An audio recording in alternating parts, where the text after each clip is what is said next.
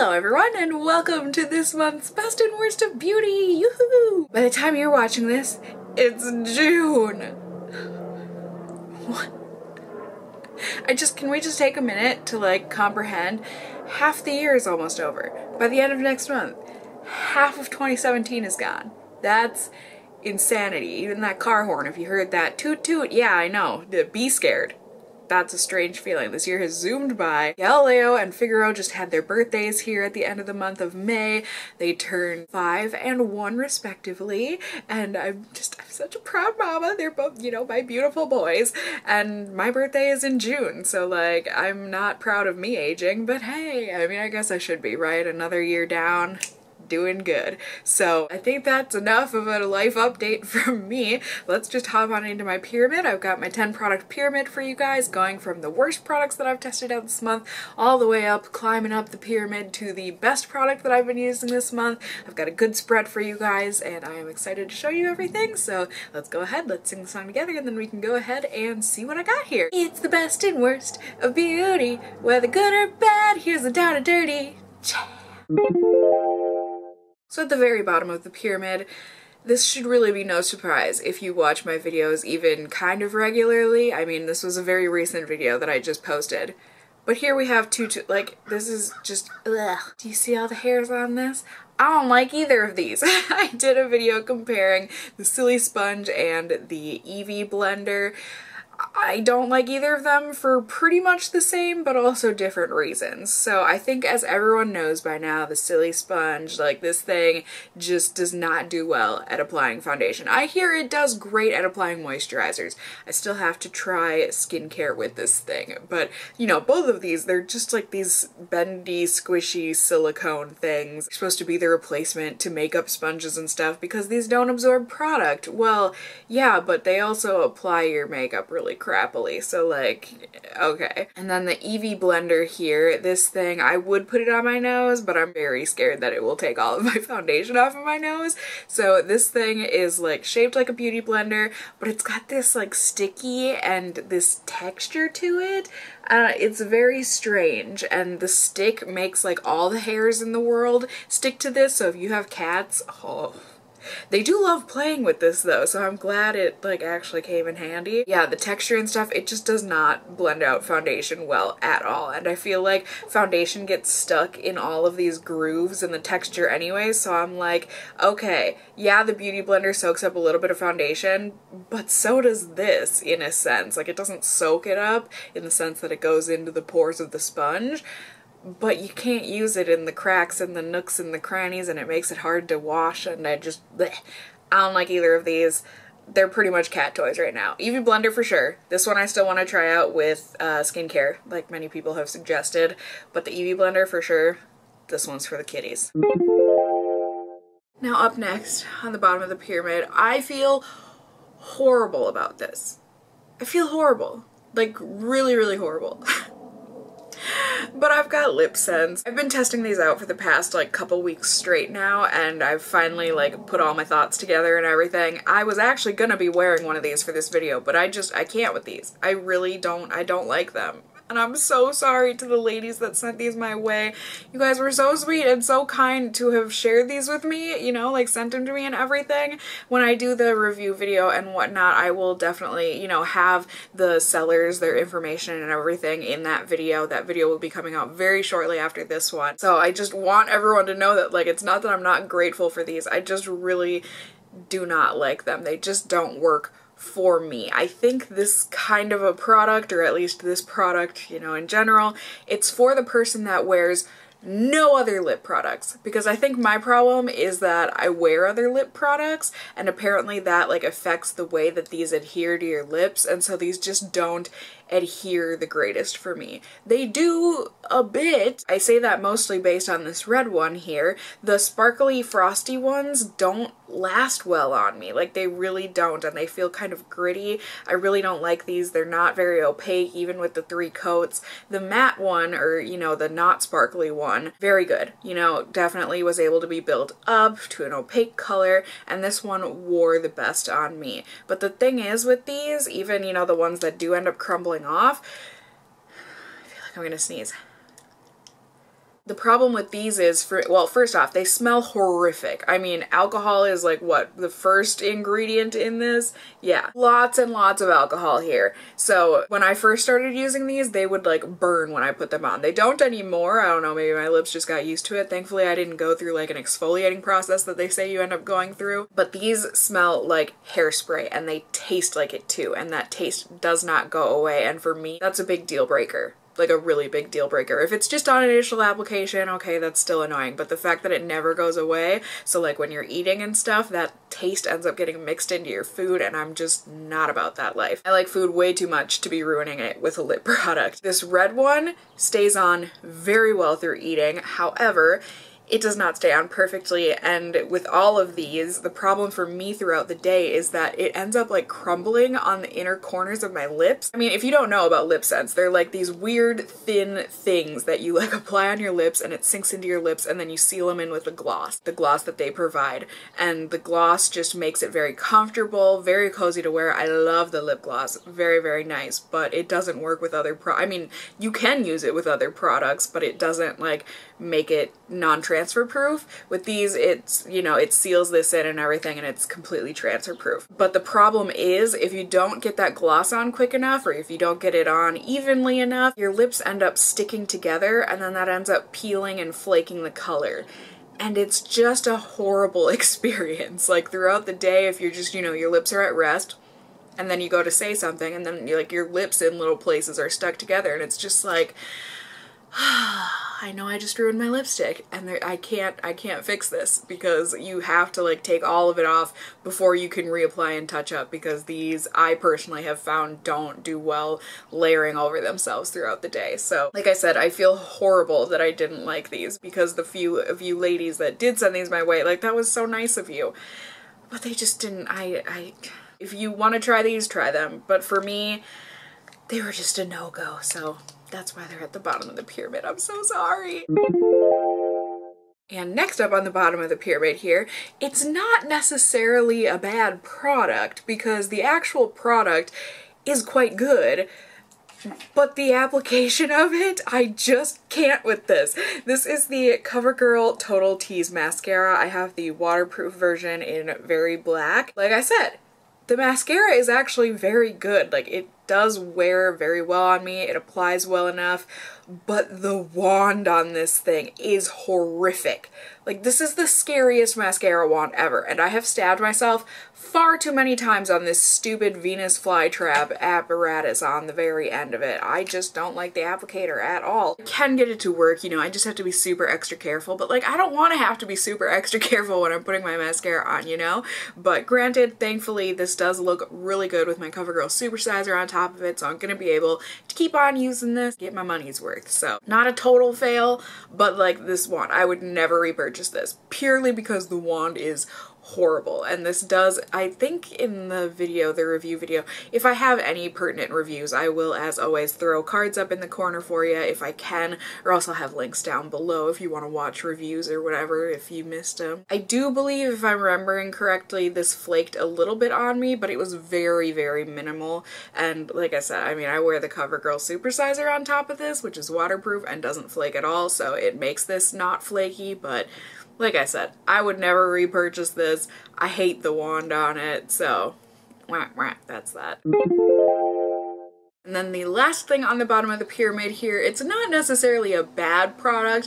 I just personally think it's okay, but I have been using it this past month. This is the Olympus palette from Chrisanna and Cosmetics. I had not heard of their makeup before, but I'm assuming the owner of the company sent me a little package my way with this and some of their liquid lipsticks, I do believe. And this eyeshadow palette just caught my eye. It was beautiful and I wanted to try it out, so I have been trying it out. And like I said, it's an okay eyeshadow palette. Like, I don't hate it.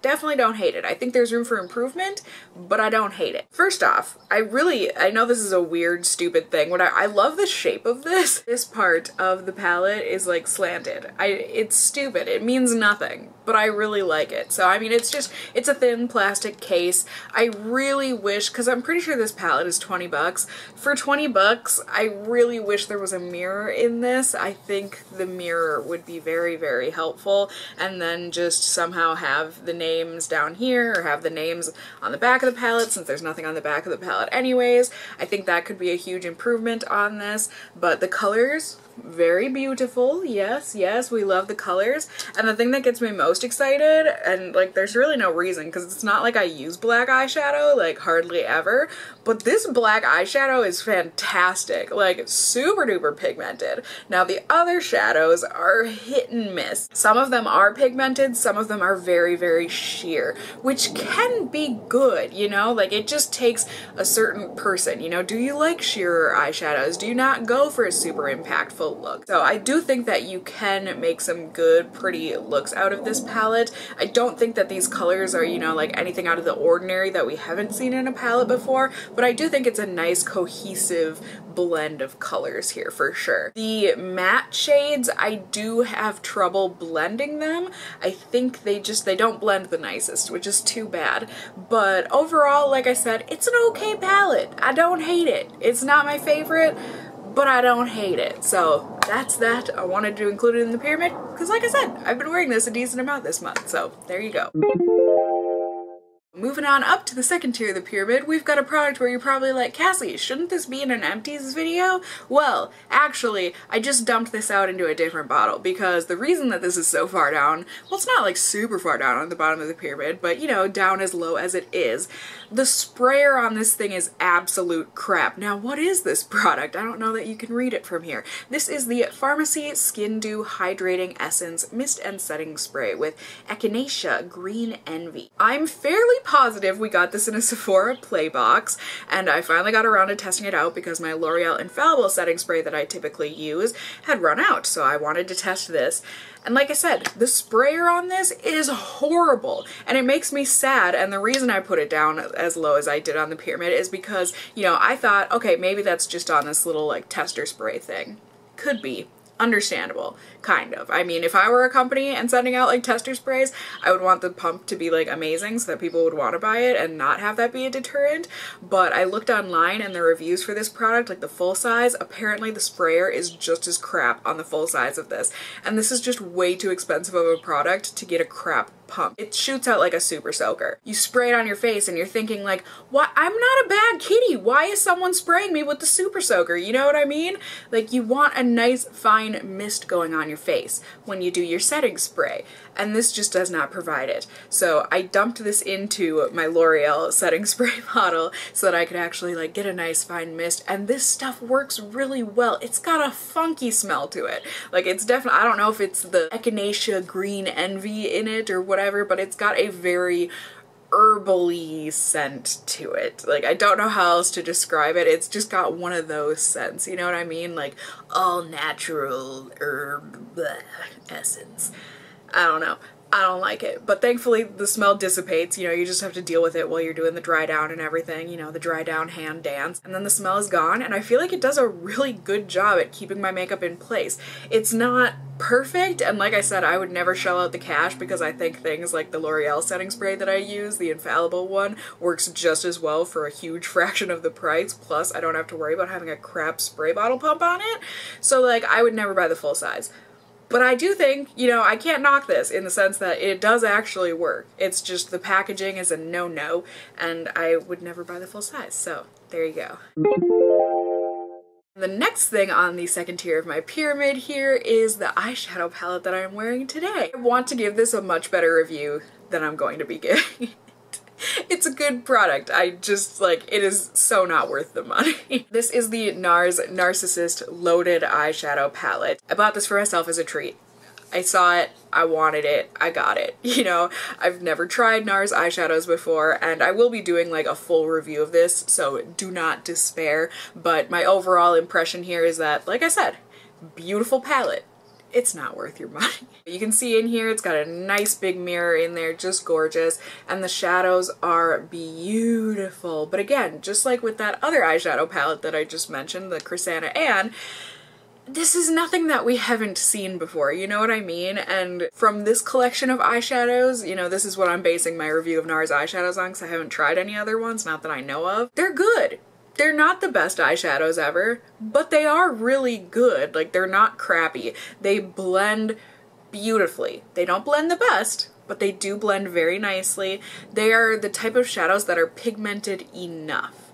You know what I mean? Like, when you do finger swatches, most of them, except for this matte brown one, this is kind of a crap shadow, like, really shouldn't be in this palette. The rest of them are really nice, but that dark brown is just very patchy. But these, you know, if you use your finger, beautiful wham bam pigment, very nice. But with a brush, it's there, but you build it up. And like I said with the other palette, you know, that really can be a good thing and not something to like knock a palette on, because it can be good to be able to use things sheerly, and it can be good that you can then build them up. I just feel like I can get a few looks with this. Like, differentiations on the few looks to make it, you know, maybe 9 looks or something, but you're getting the same few looks with however you end up combining these eyeshadows.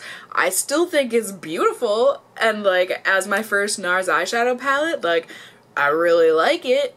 But like I said, is it worth your money? Absolutely not. Like, this is very expensive, and like, you probably already have 8 eyeshadow palettes that have these exact same colors in it, type of a thing, you know what I mean? I'm including it higher up on the pyramid than other things just because I really am enjoying it. It's probably just the fact that, you know, it's got NARS written on it, and that's just exciting for me because I don't know why, I just like the aesthetic of NARS, and this was a treat yourself moment. It's a good eyeshadow palette. Worth your money? No. I don't think so anyways. But like, if you're wanting to treat yourself or something, then yeah. I mean, I don't feel like I wasted my money on this. I just feel like, Cassie, did you really need to buy this? No.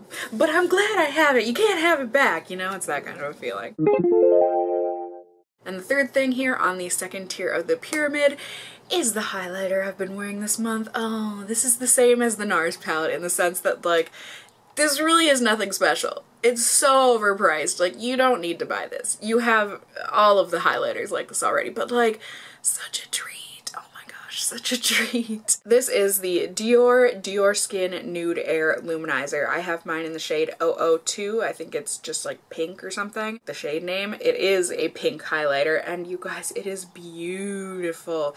Very pigmented, very blendable, very blingy on the cheeks for sure. Like, this is not a natural looking highlighter in any way, shape, or form, no matter how you put it on. I mean, it is wham bam, and then once it kind of like wears down throughout the day, it doesn't wear off. It definitely, some of the pigment does kind of go away, but what sticks behind is like almost like opalescent flecks of beauty. Like, when you see this in the sun, it is just like, you know, it's one of those reactions that you get when you look at someone's cheeks with this on. My mom wanted me to put this on her one day when she was over here, and so I was like, yeah, okay. So I put it on her, and then we went to Bachman's to go around and like look at plants and stuff so she could get them and put them in her garden. And I saw her like in the sun and on her cheeks, and I was just like, wow. My highlighter's pretty, isn't it? Yeah. I mean, I really like it. Very smooth, very nice. You feel like a freaking queen. Did you hear that magnetic closure? Let me do that for you again. Ugh. Like, this is one of those magnetic closures that just like makes you feel like you're alive. I don't know that anyone else shares the same enthusiasm as I have for magnetic closures on their makeup products, but it's important to me. I mean, it's not like a deal breaker, but it's such a nice treat. Like I said, just like looking at this packaging, the raisedness of it, I mean, you feel like a queen. Like, yes, good morning world, it's time to put on my Dior. You know, you can find tons of highlighters that do the exact same things for a much cheaper price, but like, I treated myself, and I really, really like it. And moving on up to the second to the top tier of the pyramid here, I have got a new moisturizer, yay! This is from Paula's Choice, my favorite skincare brand. This is the Calm Redness Relief Moisturizer for normal to oily skin. It claims to be, anyways, in the name, it's supposed to give redness relief, which I don't have too much trouble with, but what I like is that this is for extra sensitive skin. I don't have extra sensitive skin, but I do think that I have sensitive skin for sure, especially my facial skin, and I needed a new moisturizer, you know? I needed something that was gonna like give me a deep down hydration. The last moisturizer I was using, which you will see in my empties video coming up. I would have done it right before this one, but I figure since we're going into June, I should get this one out first, so probably one of the next videos you guys see will be my empties, my next empties video anyways, my next installment. But once I ran out of that moisturizer, I needed something a bit more heavy duty than what I was using, because a lot of people were saying, Cassie, your skin looks dehydrated. And I'm like, Probably, yeah. So I tried this one out from Paula's Choice. I didn't pick this one per se. I'm pretty sure this came like for free. Paula's Choice always, like, I always first off have my referral code down below if you want to use it. If you're a new customer to Paula's Choice making your first order, you can get $10 off of your order for that. It also earns me $10 so that I can spend it on more Paula's Choice skincare. It is my favorite skincare brand. It is my holy grail skincare brand. I love, love, love Paula's Choice. I've made many videos for them and on them before.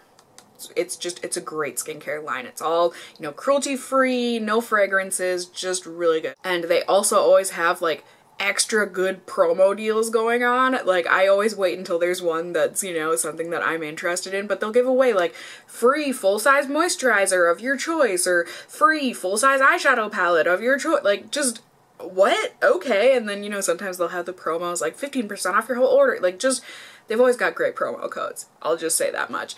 And I think this was one of them, and I'm really glad it was. I really like this moisturizer. It's one of those ones where it doesn't like feel hyper hydrating in the sense that it doesn't like spearmint cooling, you know, that kind of thing. What is it? The New York peppermint patty? Is that what the commercial for those? I don't have TV. But you know what I mean, where they like after they take a bite. It doesn't feel like that. But it still feels like it went deep down and does a good job. I just feel like my skin looks a lot plumper and more even almost since using this. So like, maybe the redness relief does work and it kind of took some of that away and it's evened out my skin. But overall, I just really like this. It does a good job. It doesn't like ultra mattify me like the last moisturizer from Paula's Choice I was using did, and I didn't like that one because it was too much. But it also doesn't make me greasy or oily. I just think this does a really nice job. It's super lightweight, just nice. I really, really like this moisturizer, so I am very, very happy that this was a promo code at some point because I don't know that I would have tried it otherwise. Maybe I would have. But either way, I'm glad I tried it now. So yay, Paula's Choice. I love it so much. Next up here, the second product to the top of the pyramid. Did that make sense? I've got a foundation that I've been wearing quite a bit this month. This is the Hourglass Immaculate Liquid Powder Foundation. This is the new and improved version of it, and I have mine in the shade Shell. Hourglass did send this to me to test out in a video, but as always, I told them before even giving them my address, like, I only give 100% honest reviews, just so you know, if you don't like that, don't send me the product. And they were like, no, that's what we want. And I'm like, great. Okay, so this is a really good product, you guys. Like, really good. It has a bit of a learning curve to it because it really does. It goes from a liquid to a pretty much powder finish. It doesn't feel powdery, but it's got that like silky powder kind of a feeling to it. But it's got the staying power of a liquid, which I really like. And it also really does help to keep you not like completely matte, but for me anyways, it keeps me looking normal. You know what I mean? Like, I still feel like I probably should blot once throughout the day, but it's nothing excessive. It's just like a normal amount of grease. I feel like the coverage is good. I feel like this is a pretty solid medium. Maybe you could build it up, but I feel like if you did, it might get a bit cakey because this stuff, like if you have any dryness on your skin, don't bother with this foundation. Like for me right now, I haven't been wearing this for like maybe the past week because I've had some pretty bad zits pop up, and so I've been like trying to suck all the life out of them, so they're a bit dry in those areas, and the only reason I'm wearing this today is because I'm doing this video. But then you can see that like this looks really not good on dry spots of your skin. Like, it just is not cute. So if you have anything other than oily skin, I really would say stay away from this. But if you do have truly oily skin, you're gonna love this. Like, it goes on so nicely. I feel like it blends out so easily, I guess. Maybe effortlessly is a more better word. I should just stop while I'm ahead, shouldn't I? But I really do. I just feel like this goes on really well. It wears beautifully. It does fade a little bit. Like, I would say in places where you get like extra greasy, for me that's like on my nose and around my nose, it definitely definitely does fade in those spots, but it's nothing like, you know, huge patches came off and you can see like splotches of your skin underneath. It's just a very graceful fade, and I just think this stuff is really great. Like, I'm really glad I got the opportunity to test it, and I've been using it and I've been loving it, especially now that we're going into summer and I am more oily. So like, it's just been good for me and I've really been enjoying it, like I said. So yay, thank you Hourglass, this stuff is great. And last but not least, top of the pyramid, I've got a collection of products, kind of. I mean, this isn't even all of them, you guys, but these are my Bite Beauty Amuse-Bouche lipsticks. I have so many and I love them. Oh. I mean, technically, I guess I don't have more than this. I have many more Bite lipsticks, but they're not in the like new Amuse-Bouche formula. They're in the old Luminous Creme formula. Isn't that what they were called? I've done reviews on both formulas if you want to watch those, but either way, I love them. I'm wearing one of them today. Radish is the one. It's just beautiful. Like, this is what I mean. Like, I would so much rather wear this kind of a lipstick than lip sense. I'm sorry to keep saying that, lip sense. I'm really sorry. But this is so comfy to me. It is so lightweight, barely there, but there enough where it's like, okay, I've still got lipstick on. You can rub your lips together. You don't have to worry about it crumbling or sticking. It's just creamy and smooth, fades beautifully. Like, no, it's not transfer proof, you know, it's a lipstick. You just blot your lips before you go to eat and you're good to go. Or heck, you know, you just wipe it all off and then you eat your burrito and it's good to go. You reapply when you're done, you know? So these go on so smooth, so pigmented. I mean, these truly are like a one and done swipe kind of a lipstick. I mean, you can build them up. I usually do just because that's how I'm used to applying lipstick, but like, so nice, so beautiful. Lasting power is gorgeous. I mean, if you're only like drinking out of a can or drinking through a straw or something, you can get like a solid 5-6 hours out of these, no problem. And the fade is just so graceful, barely there. If it does start to fade somewhere, just rub your lips together and ta-da, it's redistributed and you are you're just looking so pretty, and I just love these lipsticks so much. No, way more than 2 of these. A lot of these. All of these? No. All except for one of these were sent to me by you guys, and like, I love them so much. Like, thank you. Like, these are such a treat. Such a treat. I mean, they're expensive. Yes, Bite Beauty lip products are expensive, but if I could only have one brand of lipstick, this might be it. This really might be it, now that I'm like thinking about it. These, I love the NARS Audacious, but like, I think I might pick these. I love the smell of these. It's a very peculiar scent in a good way, but it's like almost a mix of lemon cream and a mint. It's strange, but it works. It's just like a very refreshing scent. I don't know, but sweet at the same time. It's just really nice.